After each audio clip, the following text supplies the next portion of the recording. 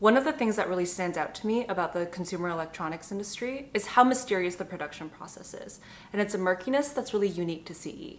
If you want to start a streetwear brand, some light internet sleuthing leads you to blogs, YouTube videos, and Reddit threads abundant with resources and first-hand accounts on pattern making, textile suppliers, and factories to get you from a sample to mass manufacturing for wholesale. Armed with 500 Chrome tabs and just enough self-confidence, you could, in theory, start the next great American streetwear brand. But when you search how to start a computer hardware company, the well of information is considerably drier. Which factory should you choose? What materials should you make your products out of? How do you even get companies like Intel or AMD to give you chips to then turn into computers? What skills do you even need to design a product from scratch? Packing? Shipping? Regulations? Taxes? Turns out that building a computer from scratch is a tiny bit more complicated than sewing together a sweatshirt. And we're going to find out why. But before we get into building a laptop, we're going to start with something just a little bit smaller, like an expansion card.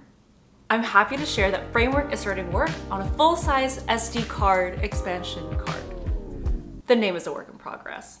And before you ask, no, it's not ready yet. You can't buy it, and part of the development process is figuring out when you'll be able to. The Framework expansion card system is a hot swappable port system that lets you choose exactly which ports you want and where they live on your laptop. Your expansion cards are your ports.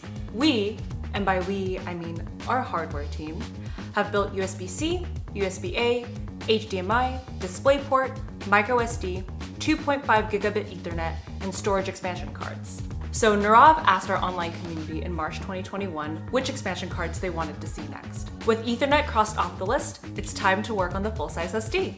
So I know what you're thinking. That poll was published over 2 years ago. Why the heck did it take so long to make?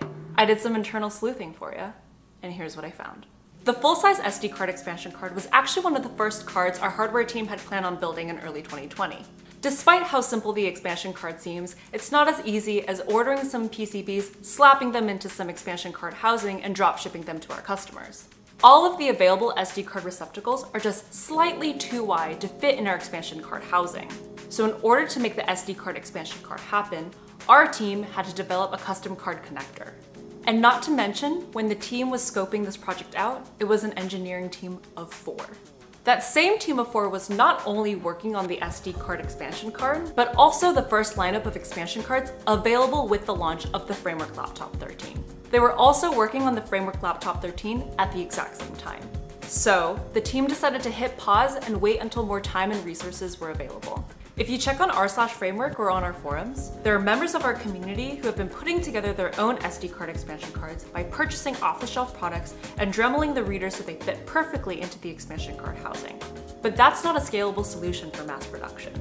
So the team is working on design and architecture that fits the constraints of the expansion card system. For the next few months, I'm going to be taking you behind the scenes here at Framework and show you how our team takes the SD card expansion card from ideation to mass production.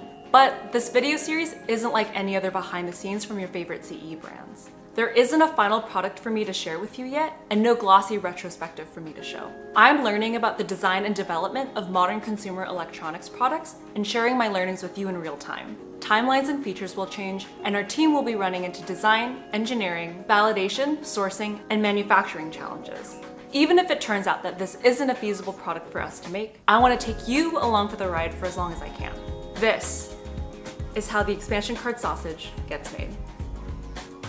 If there's anything you want to know about how the expansion card gets made, drop it in the comments down below.